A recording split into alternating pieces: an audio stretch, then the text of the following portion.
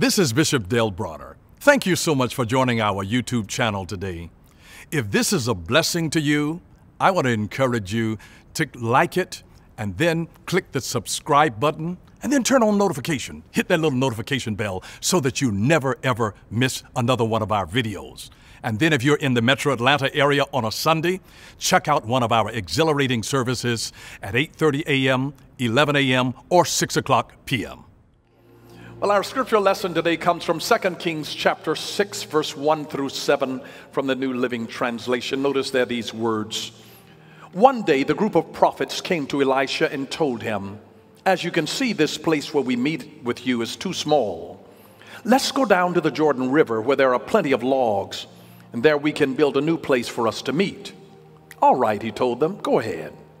"Please come with us," someone suggested. "I will," he said. So he went with them, and when they arrived at the Jordan, they began cutting down trees. But as one of them was cutting a tree, his axe head fell into the river. "Oh, sir," he cried, "it was a borrowed axe." "Where did it fall?" the man of God asked. And when he showed him the place, Elisha cut a stick and threw it into the water at that spot. And then the axe head floated to the surface. "Grab it," Elisha said. And the man reached out and grabbed it. I'm talking today simply from the subject, recover. Recover. What is it that you need to recover in your life to be able to get back something that you've lost? What needs to be recovered?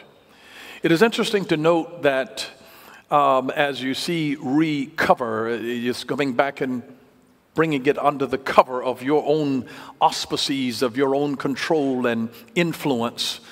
Go back and get that again. Whenever you find the word re means back.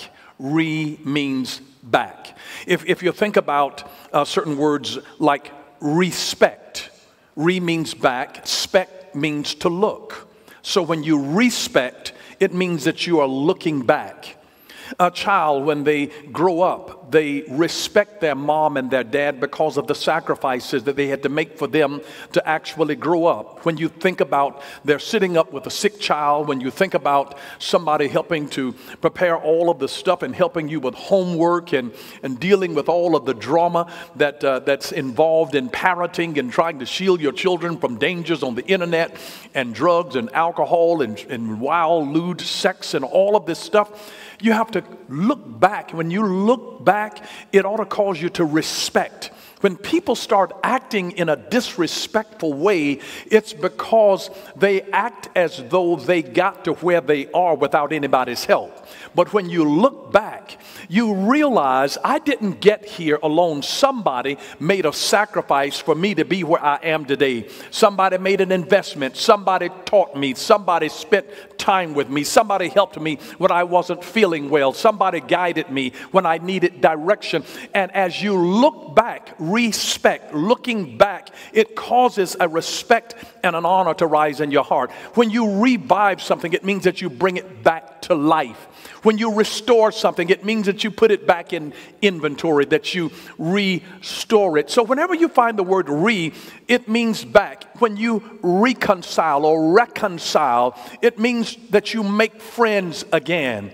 When you have had a falling out with someone, when you have been offended at someone and you forgive them, now you can be reconciled, made friends again. Thanks be unto God that when our sin created an offense between us and God, He reconciled us through the blood of Jesus. Thank God for making friends again, that whatever it is, it's about us being able to come back. We were at a great place with God in the beginning. And now the whole search of man is to be able to get back to that same place of unbroken fellowship and intimacy with Him. And so that's the questions that we have to ask. What is it? What is it that you need to get back? And that you need to get back that you have left, that you have abandoned, that you've stopped doing, that you've fallen out of commitment with? And so as we listen today, we are learning through what I would call expository teaching. And that's where you take your time and you just go verse by verse through the text. The faster that you go, the more you miss. So there are times that you have to just slow down. Slow down. The slower you go, the faster you learn. The slower you go, the faster you learn. So let's look at verse 1 here. One day, the group of prophets came to Elisha and told him, as you can see, this place where we meet with you is too small. Here's what I want you to see, is that discomfort is a call to change, to expand, and to grow. Whenever you experience discomfort, it means that you need to change something. That's why the moment that when a woman has on heels and when she gets to her car, she doesn't even wait till she gets to the house. When she gets to the car, the discomfort moves her to slide that heel off. I don't care how sharp it is. When it's uncomfortable, when you get to the car, you slide the shoes off. Discomfort will cause you to change. It will cause you to expand. It will cause you to grow. It is true with your children and their feet. If you ever notice that when shoes become too uncomfortable, then we know it's time to change them. It happens with your body when you've been, dealing with pandemic weight, and some things are not fitting as loosely and as comfortably as they used to. And so when you get uncomfortable in your clothing, it's time to change, to expand, to grow from the 12 to the 14. You've got to just break down. I know you don't want to go there. You don't want to go another step up. But if you want to be comfortable, either that, you're going to have to get you some of that strong, what's that new girdle stuff that these women wear? Spanx and all of that kind of stuff. You're going to have to bind it up. But as soon as you bind that up, as soon as you get to a private place, you're going to have to change. And off it comes and loose it comes. You can't even enjoy your food until you loosen things up. Isn't it interesting that even when your mindset changes, when your understanding changes, you become uncomfortable around trifling people? Have you ever noticed that? The more you grow, the more that you have to change some things. When your spirit grows, you no longer are comfortable around a lot of worldly and carnal kinds of things. And so what we discover is that dissatisfaction is a precursor for change. Dissatisfaction, it is actually a precursor for change. You know that when you become dissatisfied and uncomfortable, it is a call that you've got to change something. The way that God deals with us in our life begins to move from comfort to discomfort to then greater comfort. In that order, you go from comfort to discomfort to greater comfort. If you're going to shift from one job to another job or shifting careers, you go from comfort to discomfort to then greater comfort. So we have to be able to be uncomfortable for a season. All growth involves change. You can change without growing, but you cannot grow without changing. And this was a great sign of the sons of the prophet of Elisha saying that, hey, the place where we are is too small. You will start realizing and become aware of the fact that the place where you are is small. You don't realize that until you grow. I went back to my elementary school to speak in the auditorium that I used to go to, and I'm telling you, it used to feel like the Mercedes-Benz Stadium to me downtown. And when I went back to speak, it seemed like it was as small as a classroom.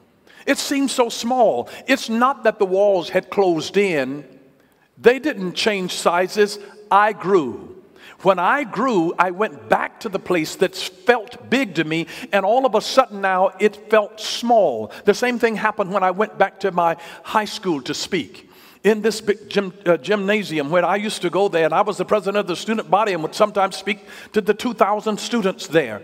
And it seemed like a massive kind of a place to me. And this place is bigger than that place. It's amazing. And when I went back, the place seemed small to me, not because it had changed any of its dimensions, but because I had grown. You see, the issue is, it's not that our problems are too big. The problem in our world today is the people who are trying to solve them are too small. And so we just need people to be able to grow bigger than what the problem is so that they can then go back and then handle the problem. But discomfort is always a step that is necessary for bringing you to greater comfort, so don't fight it. Let's notice verse 2. Let's go down to the Jordan River where there are plenty of logs. There we can build a new place for us to meet. He said, all right, he told them, go ahead. Listen, all change begins with a decision. All change begins with a decision. If you're going to improve your life, if you're going to grow, you're going to have to make a decision to grow. Growth is never just an automatic thing. You have to decide that I'm going to change, that I'm going to grow, that I'm going to expand. I could have stayed in the same place that I was teaching the Bible when I was 14 years old. But I said, you know what? As I'm growing, the ministry is going to grow. And so the place had to change. I couldn't have stayed there and accommodated and reached what God had assigned for me to be able to reach had I stayed in the same place. And even the walls of the church became a confining place. And that's why we went on television. And that's why we're on the internet. Because that then began to expand the world. And now my teachings, my philosophies, that my Christianity now comes under fire. It comes under the critique of other people that believe in a different way. But it's because my world has expanded. It's uncomfortable. It's uncomfortable for people that know my personality in the local church here, but then somebody who's out there that hasn't heard me before and they're hearing me for the first time, and then I say something that folks understand my heart here, and then somebody there said, oh, can you believe that he said that? And it's amazing. But so you have to get uncomfortable if your world is going to expand, because here's a principle that growth demands a new environment. Growth demands a new environment. Whenever you grow, it demands a new environment. And so that's why the sons of the prophet said, let's go down to the Jordan River where there are plenty of logs, and there we can build a new place for us to meet. Because they were growing and it demanded a new environment. It's the same thing that a baby does in a mother's womb. As it is growing, it is saying, uterus, expand to accommodate me because I'm growing. I'm growing. When it first starts off, a woman can't even tell she's pregnant. She's not even showing. But after a while, you're going to have some pushing out. And the baby will come to a place where they're showing. No. The showing is a result of somebody growing. And your growing ought to show. Your growing ought to show. But growth demands a new environment. It demands a new environment. It's true of children. It's true of students. It's true of employees. It's true of anybody who's chasing after God. It demands a new environment. The more that you grow, you've got to find, you start off and your mom and your dad are your first teachers, but they don't know everything that you perhaps need to know. And so that's why you have to expand out, because we go to school then and we start reading other people's books and ideas, because growth demands a new environment. And so whenever you start growing, you're going to have to go into new environments, because it is exploring new environments that starts teaching you even new things and allowing you a freedom to be able to explore and to grow into greater dimensions. So growth often demands something new, beginning with the environment, new associations oftentimes, a new diet of positive content coming into your spirit, a new mindset. Growth demands a new environment. When you start getting infused with the Spirit of God, you become unsettled with the baby food, because growth demands a new environment. I remember visiting my cousin in St. Louis one time, and she had 3 young children at the time, and she fixed breakfast for us. And when she handed me the plate, it was a wonderful plate of pancakes, and then I noticed she had cut my food up because she was in the habit of cutting her pancakes up for the children. And I mean, my food was already cut up in bite sizes. I'm like, I'm a grown man. And my food, you see, and I had grown. I wouldn't have noticed that unless I had grown to the place where I could cut up my own pancakes. And when somebody did it for me, it set me back. I'm like, is this a child's plate? But she had forgotten, because she was so in the habit of cutting up the food for her 3 children. And so here I am, a grown man now, with my plate of pancakes all cut up in bite sizes. And I recognized that as something odd only because I had grown to be able to cut up my own food. And so I don't want to eat any food that's designed for a baby that's already been pre-blended and put in a jar. I can masticate my own. Just give it to me. I know what to do with it. I can handle it. I've grown. But growth demands a new environment. And whenever you grow, growth also will introduce you to new problems. It will introduce you to new problems. I know that you don't want to be under your mom and dad's roof anymore, but when you get out into the real world now you got to figure out rent or mortgage. That's a new problem. Now you got to figure out trying to pay your own insurance. Now you got to figure out paying utilities for the first time. I'm just telling you, growth introduces you to new problems. New problems. Here's what I would say to you. Problems are an invitation to think, to pray, and to grow. Problems. That's all they are. It's just an invitation for you to think, pray, and grow. So allow the problems to come because they go with the territory. Problems help you to grow. If you never had any problems, you wouldn't grow. You've got to have some problems, something that challenges your current existence. And listen, please don't wait until New Year's to think that I've got to wait until the new year comes in before I can reset my life. No, no, no. All change begins with a decision. You don't have to wait till Monday morning. You can make a decision that this is the last day that I'm going to live like this. You can make a decision right now, right this moment, that as I am learning, I'm going to grow and I'm going to put it into action. I'm getting ready to change. I don't have to wait the first of the year, the first of the month, the first of the week. You can change your mindset at any moment. I'm just telling you, I have to reset myself all the time. You can be minding your own business, praising the Lord and thankful. But do you know that there are unhappy, nasty people in the world?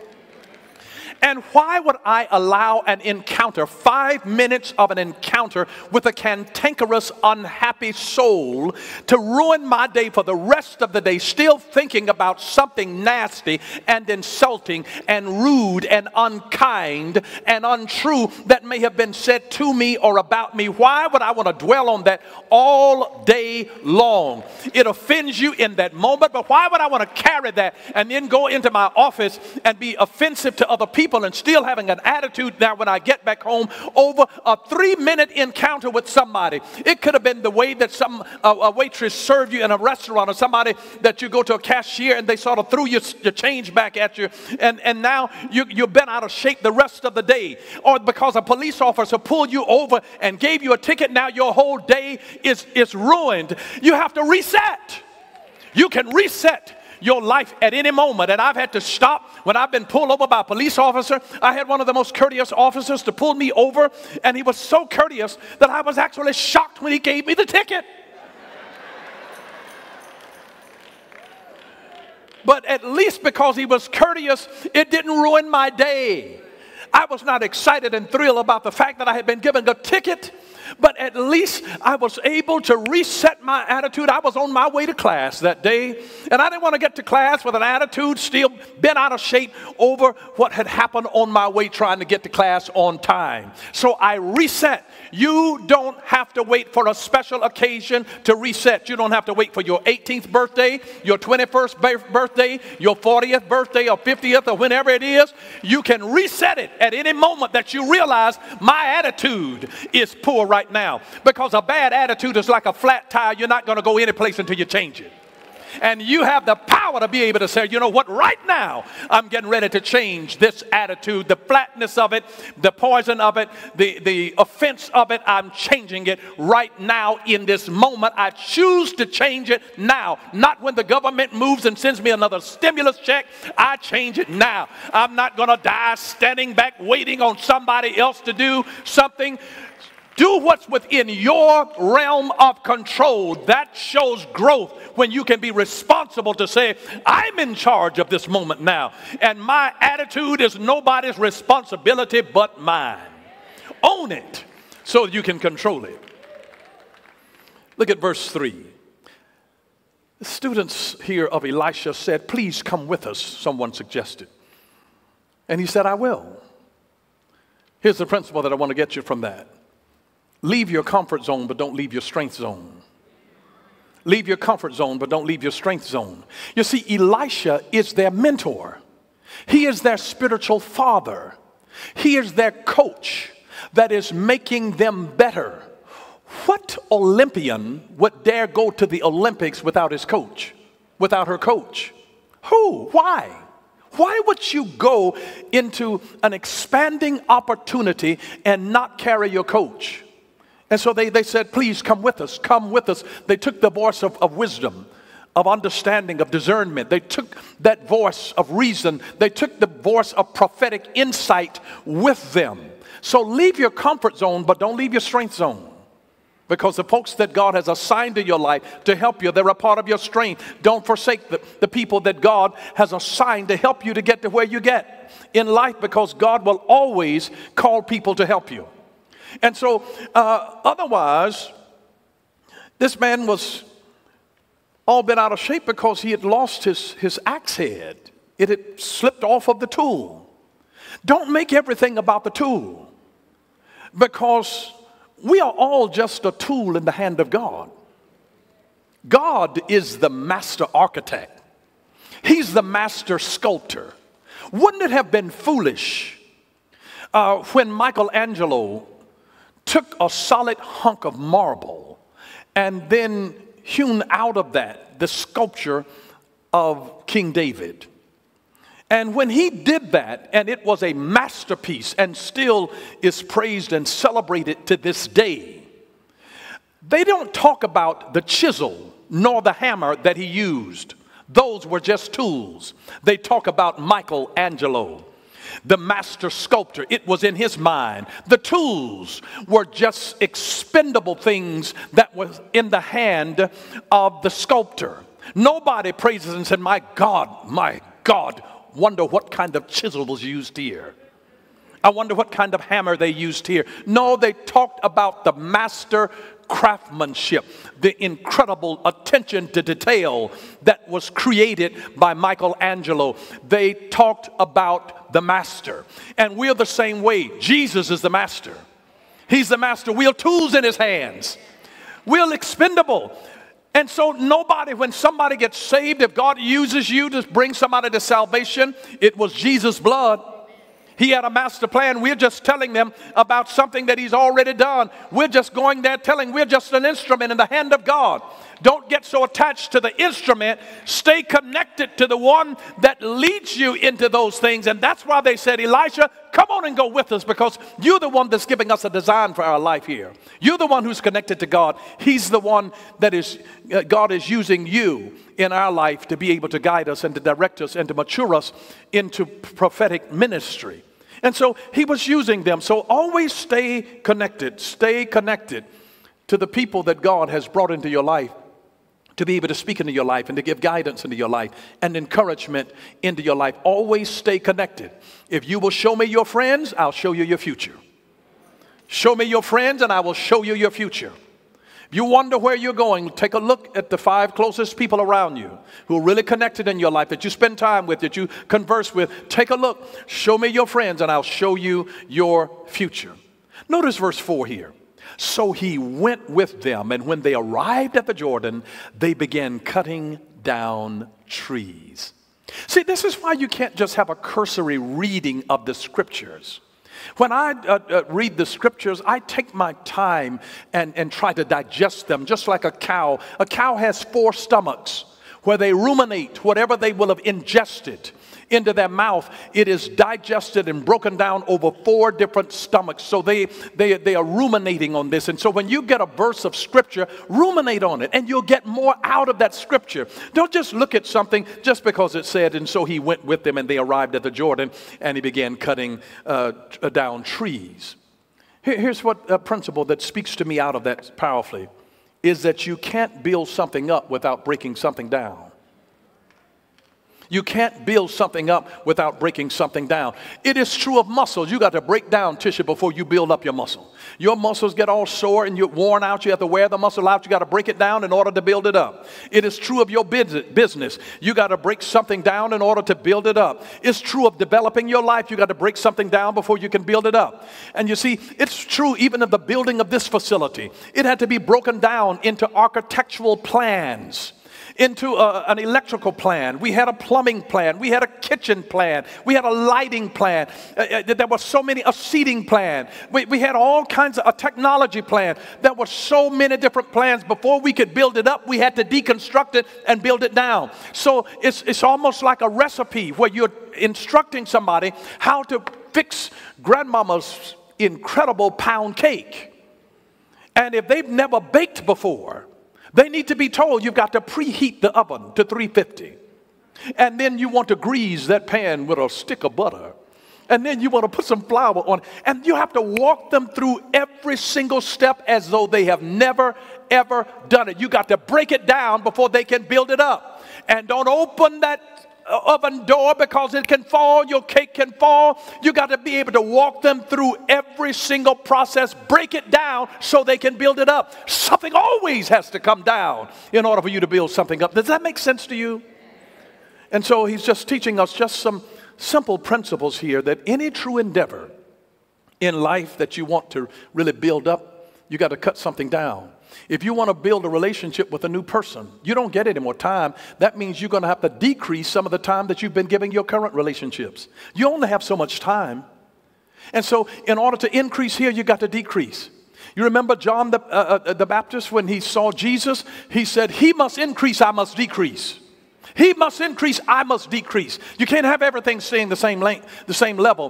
When one thing goes up, something else comes down. There has to be a balance in God. So they knew that I got to build something up, so that means I've got to take something down. When I came to this property years ago, this was a forest, trees and rocks.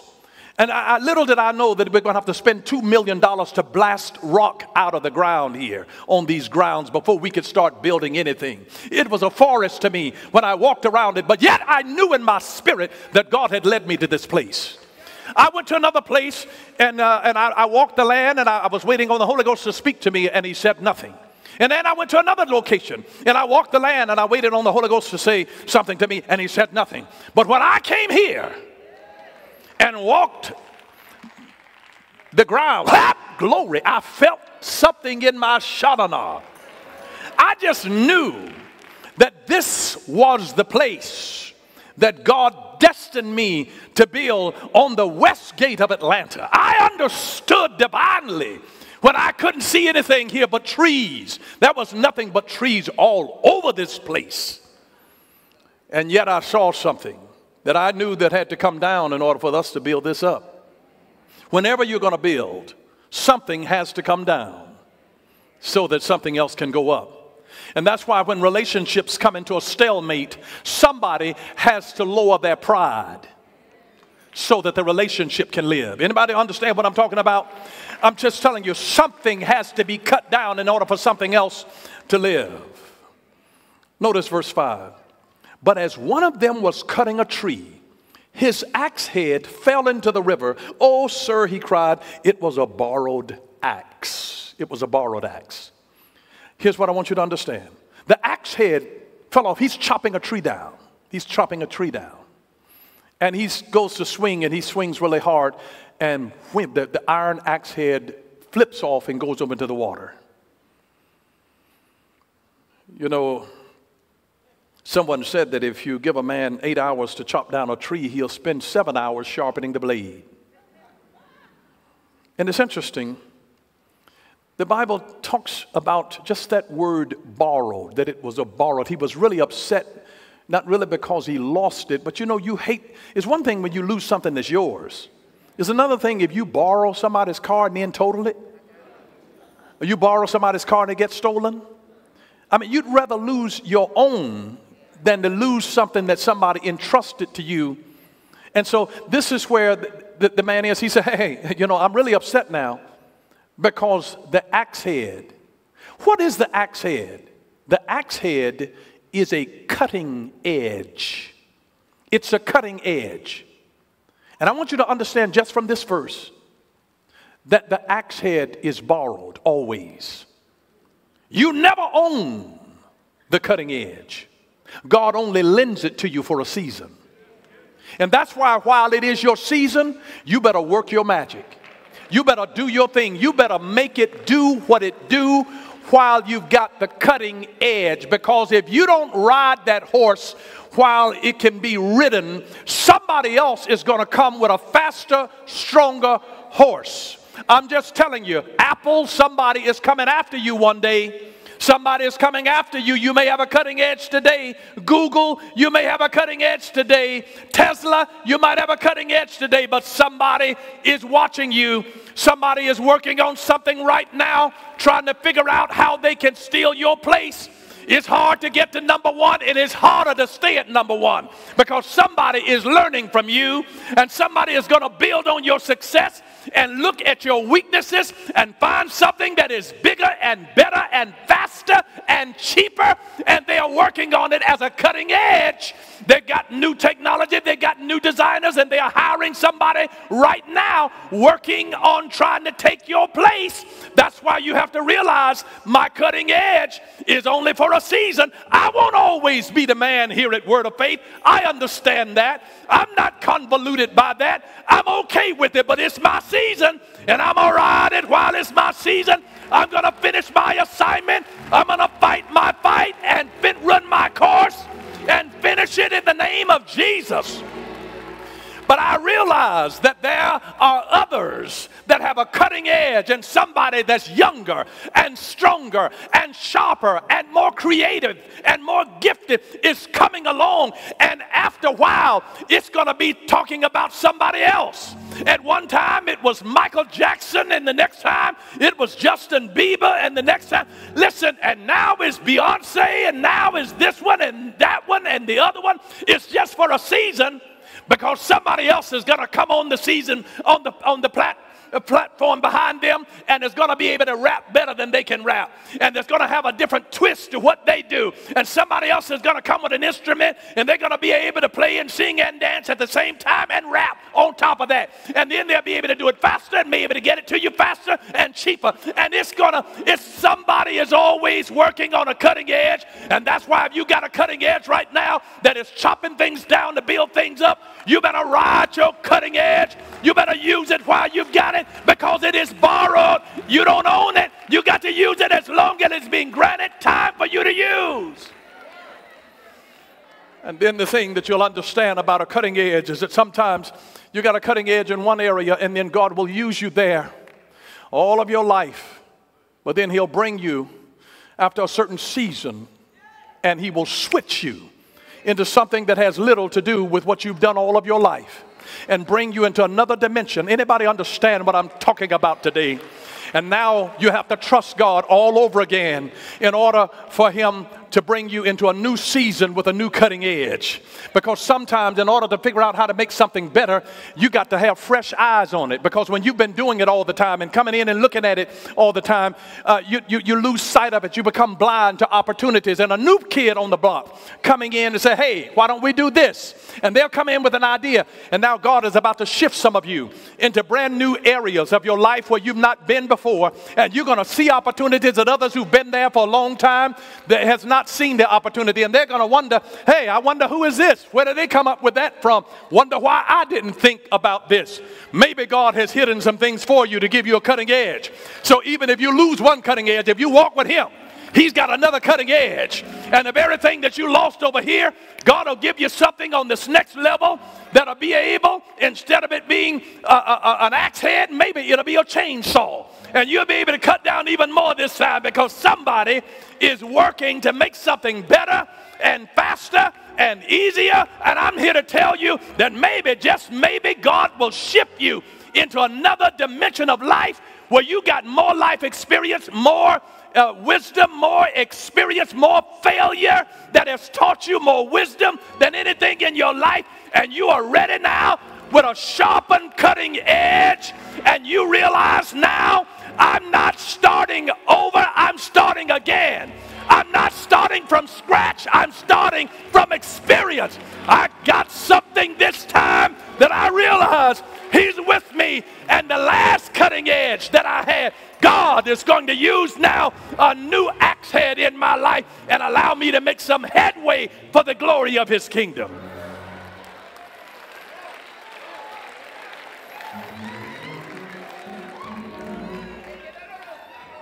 Look at verse 6. He said, where did it fall? The man of God asked. And when he showed him the place, Elisha cut a stick and threw it into the water at that spot, and then the axe head floated to the surface. And here's what I would say to you just from this verse. Go back to where you lost your cutting edge and put a stick to it. It's real simple.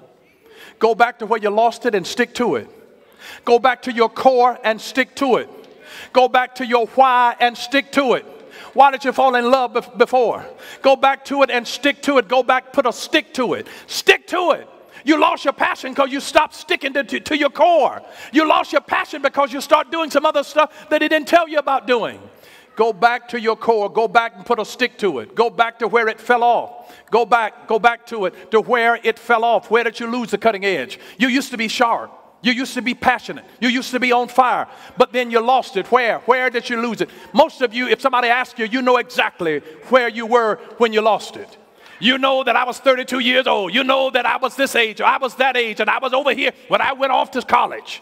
You know that when I moved to another city. You know exactly where you lost it. Go back, he said, to where you used to be on fire for me. Go back where you used to be passionate. Go back to where you didn't have anything but me and you had to trust me. Go back to that place and depend on me like your very life depends on it. Go back to the place that you lost it and put a stick to it. Go back and stick to your prayer. Go back and stick to confessions. Go back and stick to studying the Word of God. Go back to tithing. Go back and stick to it. Go back to it and stick to it. Go back and find the place and stick to it. Find the place where you were winning and stick to what you were doing. Go back to your core. Go back, go back, go back. And when you do go back, you'll discover that God was just really sending you back to the basics. Because so many people have begun to fail because they walked away from their basics. It amazes me when people have started doing well when they came out of nothing. And all of a sudden they start putting God on a back burner. And God says, hey, go back to your basics. Go back to your core before you had degrees. Go back before you had advanced training and special seminars for this and more sophisticated equipment and computers. Go back when you had to trust me. When nobody, it was you and a few of your family members. Go back. When it was just you and a friend. Go back, go back, go back. The way you prayed then. Like your life depended on it. Like your life depended on it. Go back to the basics. Go back to the basics. And then notice what he says in verse 7. He says, grab it, Elisha said, and the man reached out and grabbed it. Here's what I want you to get from that. When your cutting edge resurfaces, grab it. When your cutting edge resurfaces, grab it. You know why I say that? Because the opportunity of a lifetime is only available during the lifetime of the opportunity. When it resurfaces, grab it. You got to seize the moment. When it floats back up, because if you don't get it, somebody else will. If you don't get it, it might float away. If you don't get it, it might sink once again. Whenever God causes something to come to the surface, grab it. You got to be able to say, God, I hear you. Because God will speak to you at 2:38 in the morning. And if you don't get up and grab it and put it down on paper, you'll wake up in the next morning and say, you know what, God woke me up and told me something, but I can't remember for the life of me what he told me. I'm telling you, it'll be like a cloud of smoke. That's why he says, when you see it come up, grab it, grab it, grab it. God has a way of allowing your cutting edge, the very thing that made you sharp. He says, when you see that I'll bring it back up, grab it, grab it, grab it, grab it, grab it, grab it. Just when you thought that it was lost, I declare to you in the name of Jesus that I see some people in this place today that are going to be just like a Samson who messed up and fooled around and wasted so much time and dissipated his life on a whole bunch of women all of his life. But then when he came to the end of his life, he said, he prayed. He asked for a little lad to place his hands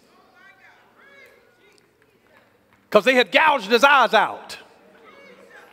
And the little boy could see, but he wasn't strong. Samson was strong, but he couldn't see. And he said, place my hands on the central pillars of this place. Position me. And then he looked up toward heaven and said, God, you've given me my strength as my cutting edge. I lost it when I disobeyed you, when I broke covenant with you. But he said, God, if you'll just do it one more time, you ought to be able to finish well. I messed up all of my life, Jesus, but just this one time. This last time, Lord, if you'll ever position my hand, just let me get into place. Don't start pushing until you're into place. If you're pregnant with something from God, don't start pushing until you're fully dilated, 100% effaced, and 10 centimeters dilated. Don't start pushing until God has placed you. But when he has placed you, if you said, God, do it again. Do it again. Do it again. You did it while I was young, Lord. Do it again. I've lost my vision. I don't even know what to do. But Jesus, place my hand. I don't know who I'm talking to in this place today. You don't really know which way to go. You don't know what to put your energy and your effort behind. But I declare to you in the name of Jesus, God has an anointing, and he said that the latter will be greater than the first. There was an early rain and a latter rain. Now you got more sense. Now you got more humility. Now you got more perspective. Now you got more understanding. Now he said, if you will now just place my hand, show me, God. Show me in my final years. Show me in my final days. Show me in my final moments, God, where to place my hand. Help me, God, to be able to push. I want to be able to do more in my going out than I ever did in my coming up. If you'll bring me, God, just position my hands in the name of Jesus. And once he did, and God did, and he killed more in his death than he ever did in his life.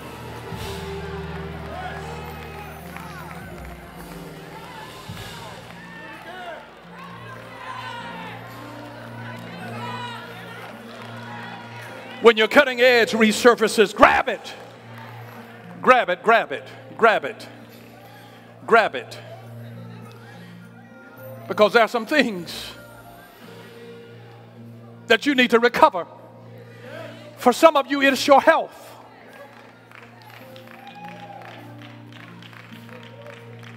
But here's what the Lord said in Jeremiah chapter 30 and verse 17. I will restore health to you, says the Lord, and I will heal you of your wounds. I'll restore your health. I will restore health unto you. I will restore health unto you in the name of Jesus. In the name of Jesus, I will restore health to you. There are some individuals that are receiving right now, healing in a pain from an injury in your lower back. God is healing some spines right now. In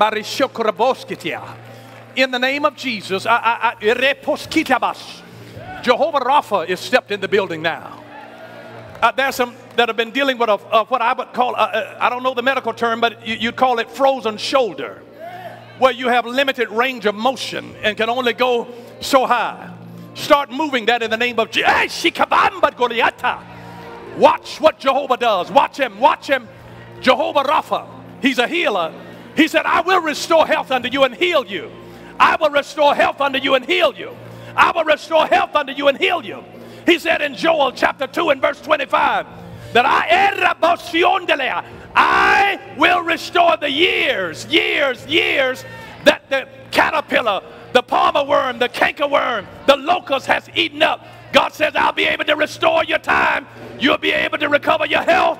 God said, I will give you more years added onto your life. I'll begin to fix some stuff that has been breaking down in you. I'll bring healing. I'll give you back some range of motion that you haven't been able to have in a long time. You watch what God would do. He's still a healer. He's still healing tumors. He's still healing livers. He's still healing bladders. He's still healing pancreas. God is still healing hearts. He is a healer. If you need to have him to recover you in some area, I declare in the name of Jesus, it's time now to go back to wherever you lost it. And put a stick to it. Put a stick to it. Stick your faith there. Stick your prayer there. Stick your believing there. To say, Lord, I trust you. Lord, I trust you. Some trust in chariots and horses, but I trust in the name of the Lord. When you trust him, when you don't even know how the outcome is going to be, God will move miraculously on your behalf. Trust him. Trust him. Trust him. Trust him. Stretch your faith out on God and let him do something in you. Let him move in your body. Let him move in your body. Let him move in your body. He's moving in digestive systems right now, healing digestive disorders. You let him recover you. God wants to recover you. He wants to recover the hormones in your body that have been out of balance, that have been causing deep mood swings this way and that way and interrupting your ability to sleep. In the name of Jesus. In the name of Jesus. I feel him healing now, right now, right now, right now. God's doing something. Some of you lost your passion. You've gotten stuck. You don't even know how to get out of the funk that you're in. You're in a malaise and you're just saying, I don't know why. I don't even feel like doing anything. You need to recover your joy. You need to recover your passion. You lost it somewhere along the line. And I want you to know that it can be recovered. It's not dead. It's able to be recovered. It's able to be recovered in the name of Jesus. It's able to be recovered.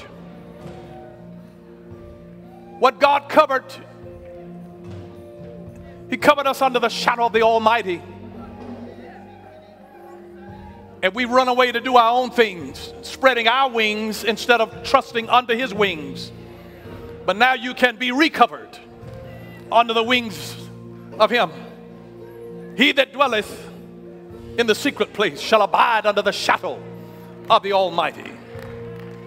Abide under the shadow of the Almighty. I will say of the Lord, he is my refuge and my fortress, and in him will I trust. Oh my God, I feel God in this place recovering some of your dreams that you thought it's too late now. It's never too late for God. It's never too late for God. It's never too late for God. It's never too late for God. Just a little while ago, I was listening to a Spanish podcast of an 80-year-old woman that had been singing all of her life in her home, but her daddy told her women don't sing in public. And she'd never sung. She had kept it silent all of her life. And she had a musical grandson that had a band. And he says, Grandma, I want to feature you. And added her name onto his group. And she came out and sang her first song in public at 80 years old. And got nominated for a Latin Grammy. It's never too late. It's never too late to recover what's been lost. Some of you that have been in a funk and you just can't even get yourself out. You don't know what's wrong with you. You're just stuck. There's an anointing that's in this place today. Ha! Shokomondi!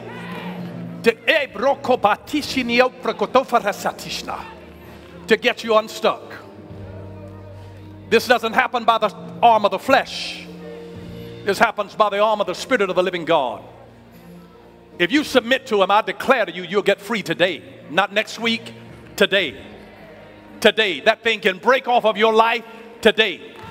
That lethargy, that dragging around, that wallowing around, and not being, and you don't know what's wrong with you, in the name of Jesus. In the name of Jesus. In the name of Jesus. In the name of Jesus. If that's you, come. Get out here in this anointing. Come on in Jesus' name. Come on in Jesus' name. Stuck folks. Stuck folks. Stuck folks. Come. Bepikishamanda de kepash. Mebre kateli mombos. Machikile brosekili manchikete. Ropo rebikishitelambanjo. It's time now to get unstuck in the name of Jesus. It's time to get unstuck in the name of Jesus. It's time to get unstuck in the name of Jesus. In the name that is above every name, in the name of Jesus. In the name of Jesus. You need a divine encounter. You need a touch of the Holy. I pray in the name of Jesus, in the name of Jesus, in the name of Jesus, in the name of Jesus. My God, he's bottled up your anointing. He's stifled your creativity. You've been dealing with writer's block. You can't get in the flow of what you need. You can't think straight. You're dealing with a mental fog. In the name of Ashekele Mondo Laboshe. Kamondi Kia Shaka. Robo Shikiliata. In the name of Jesus. In the name of Jesus. In the name of Jesus. In the name of Jesus the Christ. Today, I speak to every foul spirit that has been assigned against your life. I decree and declare, I take authority in the name of Jesus over every devil, over every hex, over every curse, over every open door to Satan that has been placed in your life. I close that door. I cancel that assignment. I renounce the power of the enemy over your life in the name of Jesus. I take authority. I break its power. I sever it now. Even now. Even now. Even now. Even now. Even now. Lethargy, go. Mental fog, go. Writer's block, go. In the name of Jesus. In the name of Jesus. Cut out every unclean spirit. Ibroshikiata. Mondekeya shaka. Morade yakia moso. Roposhe. Rikesekeyata. Motaliakia. Moreshikeya. Monsekiata. Motaya. Be open. Be open. Be open. Be open. Be open. Shea Mande. Yakayapo. Efrata Kiyase. Monsokuriatesh. Moteya. Never again. Never again. Open. Open. Open. Flow. Flow. Shia. Bishio. Biashio. Flow. Flow. Flow. Shia Taya. Moshia Taya. May he set you free. May he set you free. May he open you up. May you go back to that place and better stick to it in the name of Jesus.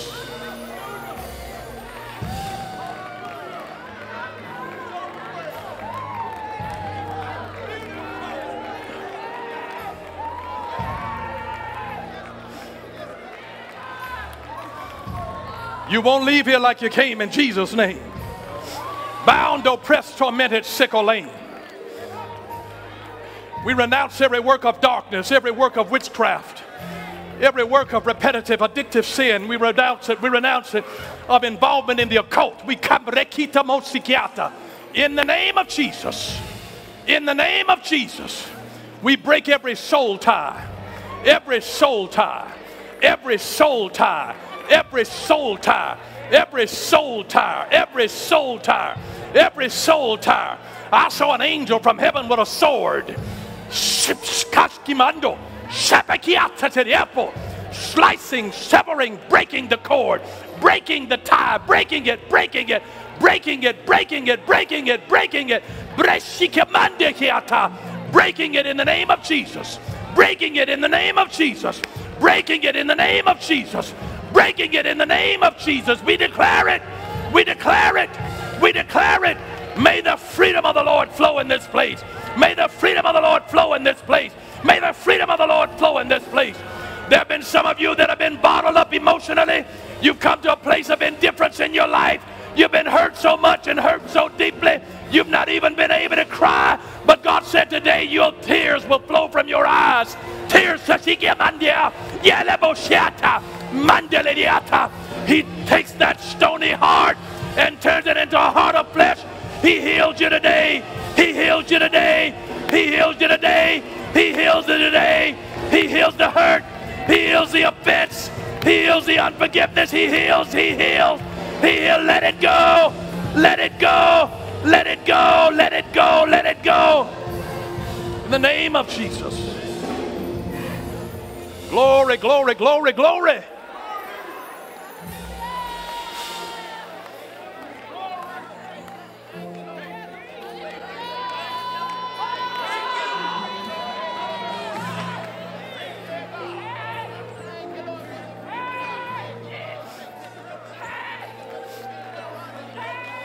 Psalm 61 says that when my heart is overwhelmed, I go to the rock. When my heart is overwhelmed, I go to the rock. When my heart is overwhelmed, I go to the rock. Lord, you who are my shelter, we go to the rock. Psalm 61:2. I go to the rock. When my heart is overwhelmed, I go to the rock. Some of you have been living and now life has overwhelmed your hearts. It's time for you now to go to the rock. The rock of your salvation, who is solid, not shifted, not unstable, not unpredictable, not insecure. You've come to the rock today.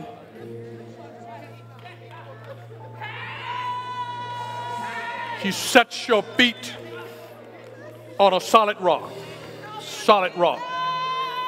Solid rock. Solid rock. Solid rock.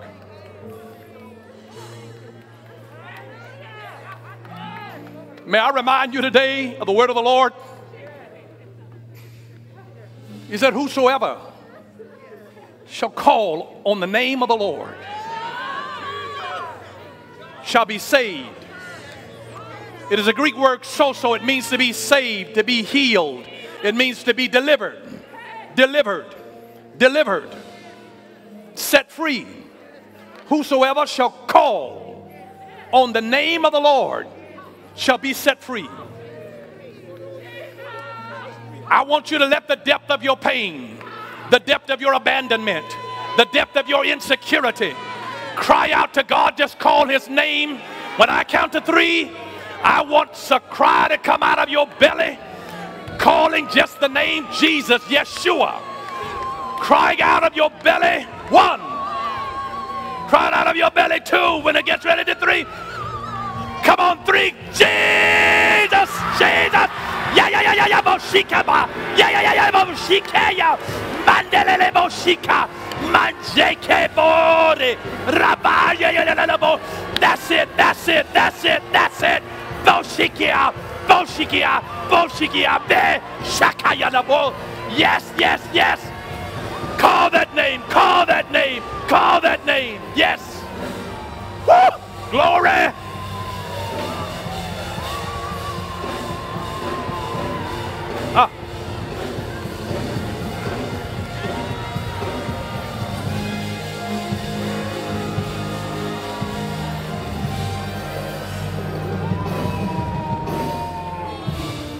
I heard the Lord said that it's recovery time. Some of you all have dealt with your issues for so long that you've written it off as though I've just got to live with this. The devil is a liar. Hey, Yababa Shiko. You don't. He's still Jehovah Rapha. He's still a healer. I don't care how long you've dealt with it. I don't care how long you have dealt with it. Today, it is finished. It is finished. It is finished. It is finished. It is finished. It is finished. It is finished in Jesus' name.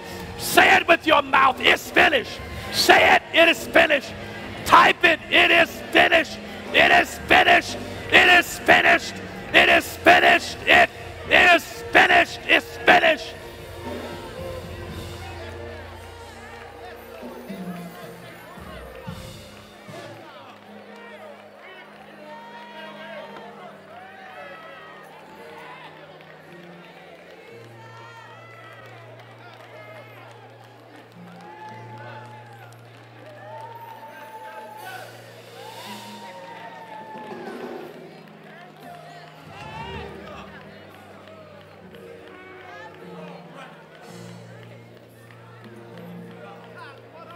Peace,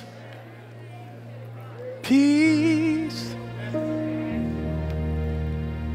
peace, peace.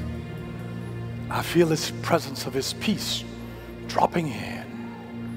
Peace, peace, peace, peace.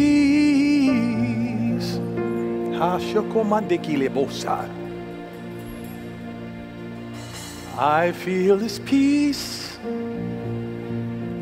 peace, peace, peace. Stress, anxiety, peace. Tormenting thoughts, peace. Memories of hurt, peace, peace. Thinking about who died and left you, peace. Thinking about when you've been treated unfairly, peace, peace, peace. Lying awake at night, stressed, peace, peace, peace, oh, peace. He's calling for peace. Peace, Jehovah Shalom, peace, oh, peace, oh, peace. Hashikoma, He's in the place, peace, peace, oh, Lord, peace. We're calling for peace in our bodies, peace in our minds, peace in our heart, peace in our world, oh, peace like a river, peace that stills the storm, peace that's all night long, peace. He's calling for peace. Everybody who's been living without it, peace. He's calling peace. Oh, oh, Lord, peace. It belongs to you. Peace is not something that you get out of a bottle nor a syringe. Peace is a person. His name is Jesus. Jehovah Shalom. He's the God of peace. Jesus is the Prince of Peace.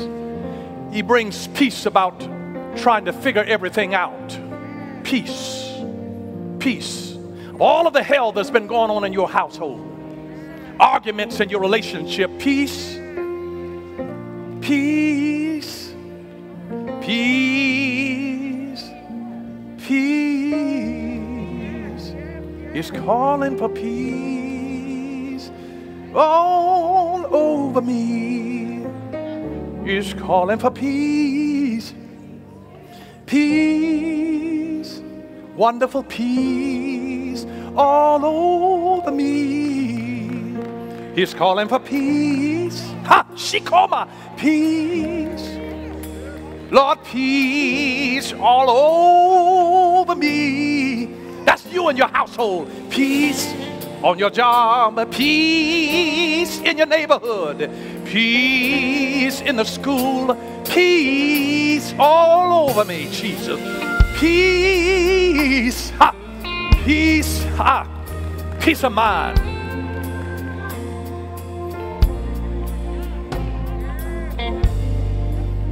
Thank you, Jesus.